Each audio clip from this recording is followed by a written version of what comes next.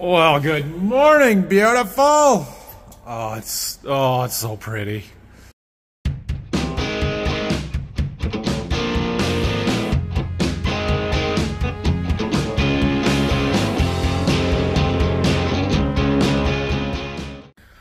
We're gonna get to that tractor here in a little bit, doing a little polishing today, get our ceramic coating on, not because it's filthy dirty and needs to be cleaned. It's slightly dirty and it needs to be protected, and so I want to get a wax or a ceramic coating in this case on there to protect that paint so that it stays shiny and clean and new and is easier to clean next year. But we need to take an update out here first. We've got happenings. They got all the trusses put together for our barn, and crane truck is here. They're gonna set them today. So by the end of the day, we'll at least have a skeleton frame onto our barn. This is again one of those we just stay out of their way kind of things. Let them do it, and anything they need, great. But they know what they're doing. They're professionals, so we let the professionals work. We'll come check on it in a while, see how the progress is going. All right, well, let's get some rags. Are we gonna foam it? I don't know if I need to foam it. Yeah, we're gonna foam it. Yeah, we're going to. Get the dirt off of the... Yeah, I mean, it's not a lot, but like this, we want to clean this up. And got to get all the dirt off the paint so we can put our ceramic coating on it. So I'm going to get some stuff around. We'll make this thing really, really shiny. All right, we've got some of our foam ready to go.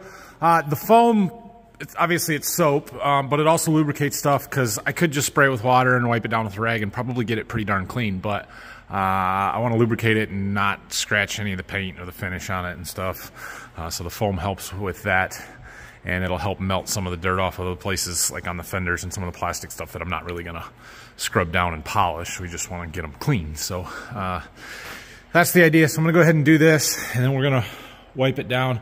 I've got I'll show you in a minute, a synthetic clay bar kind of thing that I'm going to use ahead of this ceramic coating that we're going to put on. I'm not using my spray-on stuff. I'm using a higher quality. Again, I'll show you in a minute, but let's fire this up.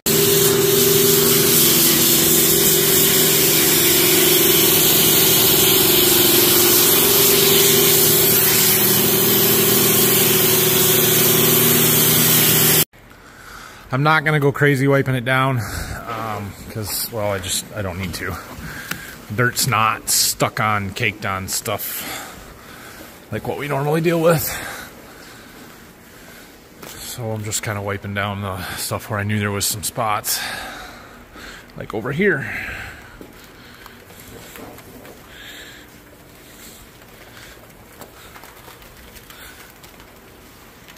And now just a low pressure rinse.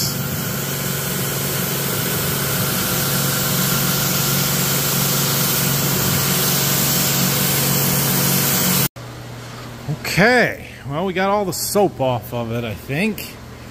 So, quick analysis, or I guess, if you know, there's some soap. I missed some under that track. Anyway, this tractor in certain aspects is going to be easier to clean than the other ones because everything is so wide open. The front axles and the rear end, especially underneath the cab in there. Like, look, you can see all the way through there. And so that area is going to be a whole lot easier to clean out, but there's a lot more stuff to clean out with these tracks. Those are gonna be a pain, but it's okay. It's okay. I'll deal with it. So, all right. Now we're gonna use this thing. This is they call it a synthetic clay from others, and basically it gets any contaminants and stuff that is stuck to the paint off of it so that we can polish it up real well. I need some instant detailer. This stuff, we kind of spray this on as a lubricant. Use this, scrub the surface off, wipe it off with a rag, and dry it. And then it'll be nice and smooth and ready for our ceramic. We do have some real nice work platforms here. So this stuff, we just kind of spray it on a little bit and then use this and rub it down.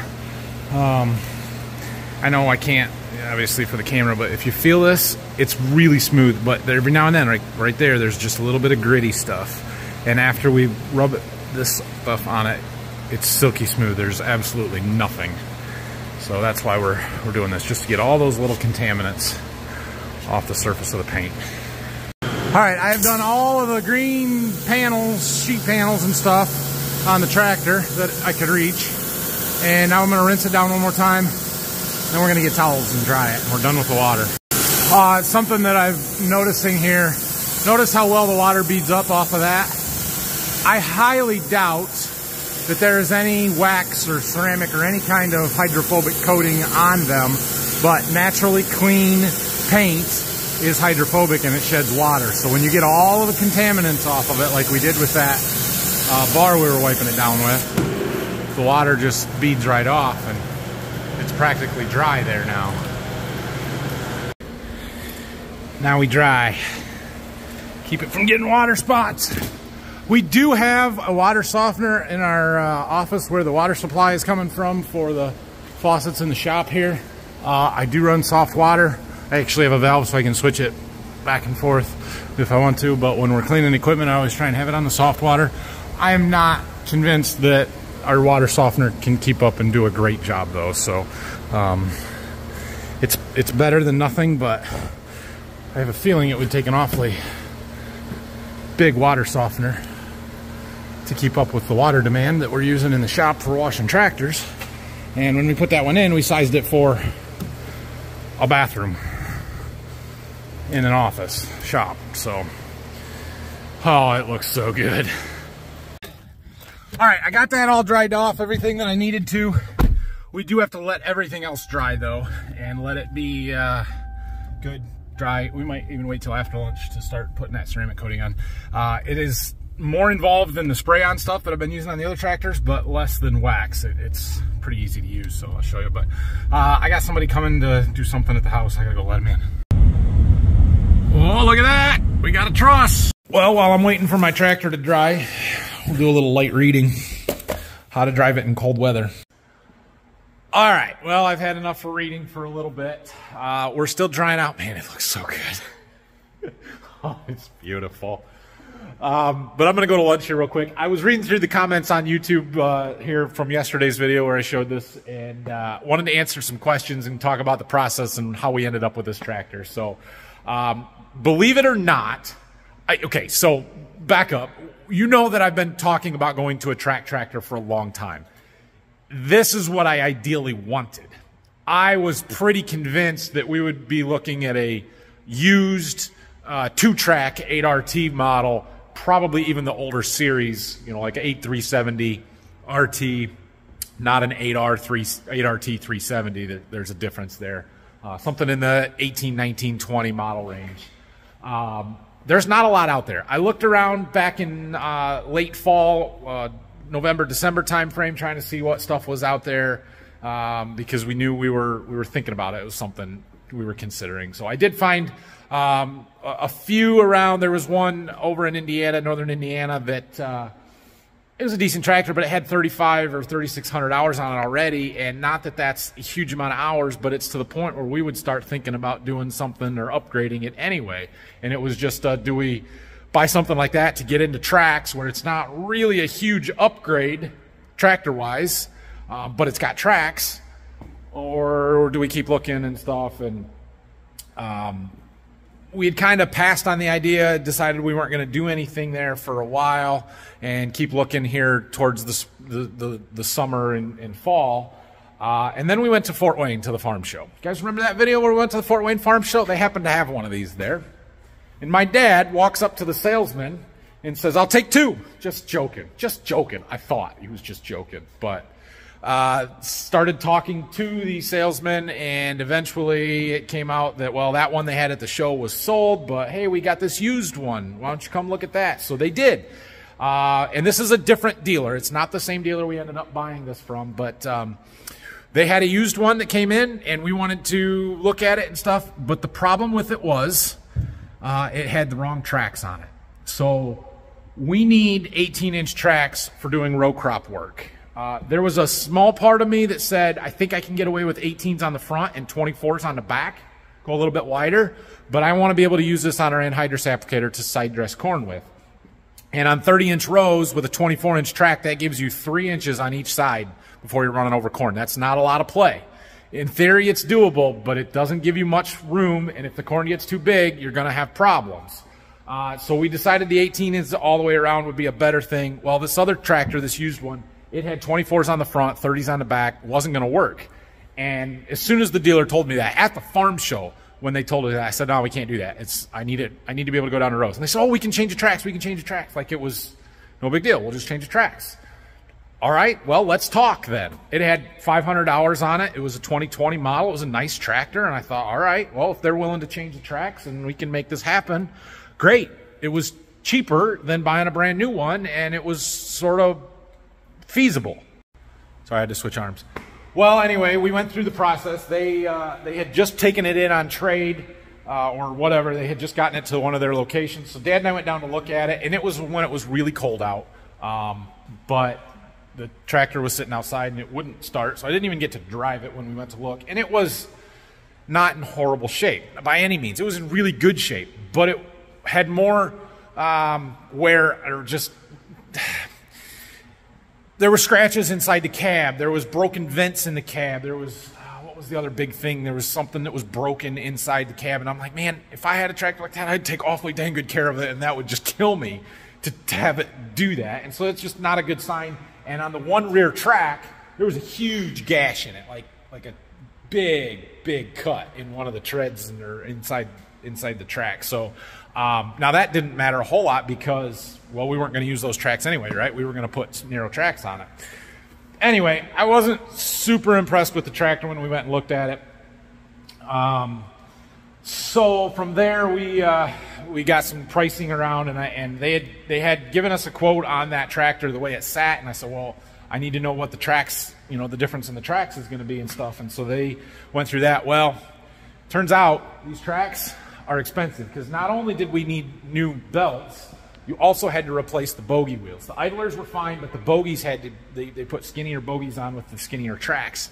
And all said and done, it was going to cost like over 40 grand to put the different belts and tracks on it. Now the used ones were worth something, but not nearly enough. I think it was 10 or 12,000 was all we were going to get out of the used ones. And so it added 30,000 to the cost of the already expensive but decently priced used one, which put it very close to what we could buy a brand new one for. And so in the meantime, while we were pricing that and kind of going through that process, I really wanted to buy that tractor. There was a point, and I told the salesman from that dealer, I said, I'm 90% sure we're going to buy this. It just comes down to what it's going to take to change the tracks.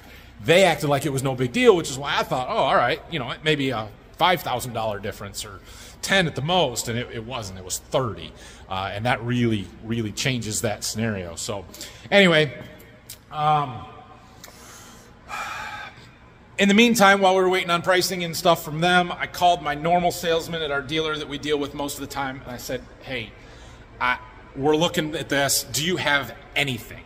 Hoping that they would have an 8RT used, something, because they've got 15 locations. You'd think somewhere they've got something used that would fit for us. And he says, I've got a brand new 8RX. That's all I've got. And I'm like, oh, it's gonna be more than we want to spend, but go ahead and work up the numbers and put a price together. So he did. We felt that they did a really good job and were really aggressive on their pricing, and we were happy with it. By the time we compared the two and figured what our options were, we decided that this was a better buy than the used one where we had to pay a bunch to change the tracks over. So that's how we ended up with this tractor. That was a long story, I know, but man, it's awesome. I could not be more excited about it, and that's how I got here. Now, I've also gotten a few questions about, did we trade the 8R? Did we trade the 8430? The answer is no. That's why we're selling this tractor. So we went back and forth on this quite a bit too. We tend to keep our newer tractors and trade in the oldest one. In fact, when we had talked to the salesman about this particular one, and I told you yesterday that they sold our combine, our old combine, that S680. To a farmer who traded in an 8820. Just for reference, for those of you that aren't familiar with it, an 8820 was made in the 80s. Like, 82 to 88, I think was the time frame when they made those. And they bought a S680, which was the second biggest combine Deere made at the time. That's absolutely huge, made in 2014. It was such a massive upgrade. People don't usually make that big of jumps. So the same salesman that we deal with sold that, and then he went and told his bosses or whoever. He said, well, yeah, I got a guy that wants to trade in a 8300 on an 8RX. And this salesman's like, where do you find these people from? But yeah, so this is the tractor that we don't use as much anymore. It's the one that's getting replaced, I guess. And they just kind of work their way down the line. And so the 8RX is going to plant corn. We're going to put it on the grain cart. We're going to side dress with it. We're going to do the things that I was using the 8R for, the 335R. And then that 335R, I believe we're going to plant beans with it, put that on the 1790. We'll probably put it on the disc in the fall. I would assume Phil will keep using the 8430 to plant wheat with. We're going to put that 8430 on the disc in the spring so that we're not switching back and forth, because we had been using the 9510R and unhooking the field cultivator and hooking the disc up, and it was just a lot. And this gives us a more capable tractor to pull that disc in the spring. That one doesn't have enough power. It's not big enough to pull our disc, and so it didn't work very good for that application anyway. So yeah, so we're jobs at a time, basically. And we had considered trading the 8430 in or selling that one instead of the 8300, because that tractor is I love that tractor. It's a great tractor. My dad likes that tractor. But it's not as capable as a backup if something should, God forbid, something should happen to this one, or more likely the 8R. We've got one that we can hook that planter up to and go, and it doesn't take anything really, just switching some stuff around. So we decided to hang on to the 8430, and it is not lost on me how much of a luxury it is to be able to have a backup tractor as an 8430. That's a luxury. I'm well aware. As far as the model and how we ended up with a 370, so Deere does make a 410 version, an 8RX 410 that's a little bit bigger. But keep in mind, we're coming from an 8335R, so this has already got 35 horsepower more than the tractor that we have been using for the same jobs. Now, I have heard that the tracks pull a little bit harder and it takes a little bit more power just to move the tractor because of that. So I expect similar or slightly better performance from this one than what we had with the 8R. But we don't need more power. I definitely do not need this big of a tractor to pull a 16-row planter. Doesn't need it. Don't need it at all. It will come in really nice on the grain cart. We could use more power on our grain cart, and this will get hooked onto our disc at times, and it will be nice to have a little extra power there as well. And I think it will be nice on that side dress bar. The 8R handled it just fine, but this will handle it better. And the weight and the tracks, the traction and stability of it will be really nice on that as well. So that's why we went with the 370, 18-inch tracks, like I said, for going down the rows, because I would love to be able to run wider tracks, 24s or 30s, but even 24s planting would be just fine. It's the side dress application that becomes an issue, and we considered not worrying about that and just taking the one with the wider tracks on it to use for everything but side dress, and just using the 8R or the 8430 to keep putting our nitrogen on. But decided that if we're going to tracks to reduce compaction, we need to do it as much as we can. And so that's how we decided on this. I think a 2-track would work okay. I think this will work better. I was not opposed to a 2-track machine, but this is what the dealer had and was available, and I'm not going to complain. Let's see, other questions. As far as ordering it and stuff, somebody asked if we had to order it or if they had it on the lot. We got really, really lucky with this one, right? So equipment is extremely hard to find right now, as everybody knows. And when I texted the dealer and asked him what they had, the dealer had stock ordered this last year at some point, and so they had it. It was actually in the showroom at one of their locations and unsold. And so while they're not easy to find, we got really lucky there and found this one, so we did not have to order it a year out I mean, if we would order a tractor today or when we bought this one, I don't think we would have seen it until at least August, September timeframe, if even for the fall. So, yeah, and somebody asked the price on it. I'm not going to give you a specific, but it is not a cheap tractor. You guys can go and look up the list price if you really, really want to. Nobody pays list, but still, they're not cheap. It was less than a combine, though. I can tell you that. Okay, sorry for the long monologue there, but at least you got pretty views of a nice, cool tractor. So I'm going to go grab some lunch, and I got to run a package to the shipping place, and then we'll come back and we'll put our ceramic coating on. I've got it right here. We'll talk about this when I get back, but it's Armor Shield 9 Avalon Kings. It's a high quality coating. Okay, I am back from lunch. Our tractor is dried, it's clean, it's beautiful. Let's make it really shine. Okay, so we are ready for our ceramic coating. And so we've got this fancy little applicator sponge with a cloth that goes on it. This is the bottle of coating. It's super expensive, like I don't know, $35 a bottle when I bought this. I've had it for quite a while. This is what I got left of the 3 kits that I bought initially. So should be plenty in there to do this tractor, at least once, maybe twice. And we'll put it on there. It's super easy to do. You just put some drops of it on this cloth and then wipe it on. I'll show you as we do it. You kind of go crisscross pattern, let it set for 2 or 3 minutes, and then we'll use our towel and buff it off, and that's it. And it's a lot easier than wax, and it's a lot better.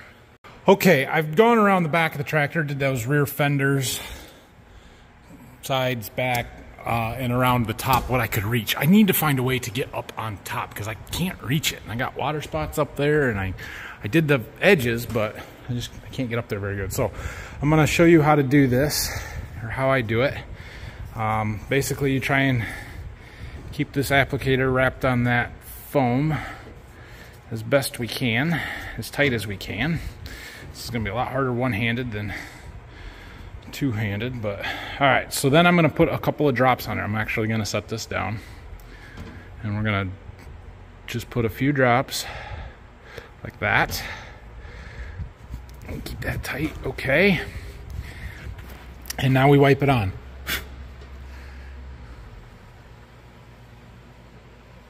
So we'll go this way.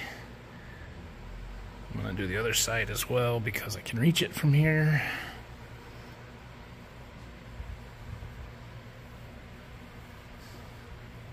And then we go across it.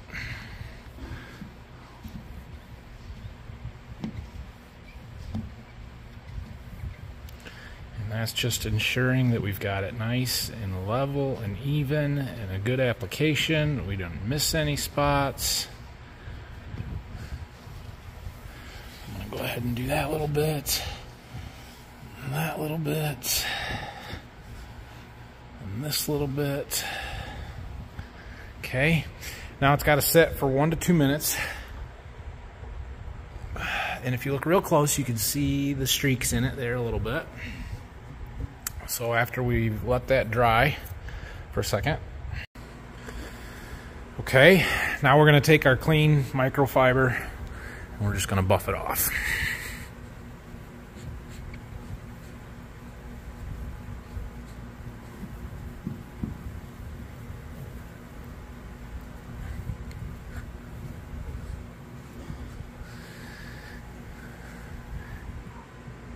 Oh, it's pretty.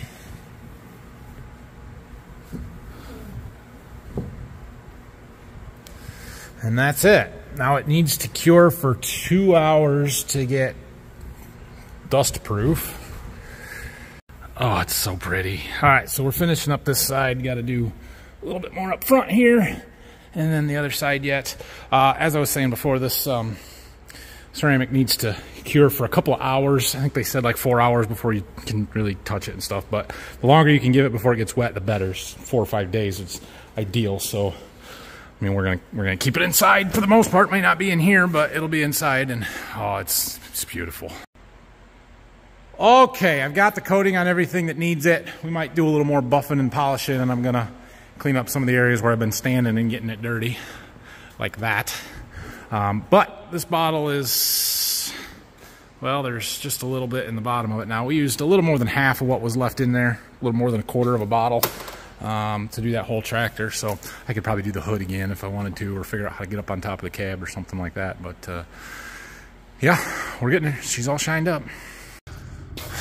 All right, well, we've got that new tractor all shined up as much as we're going to get it, I think.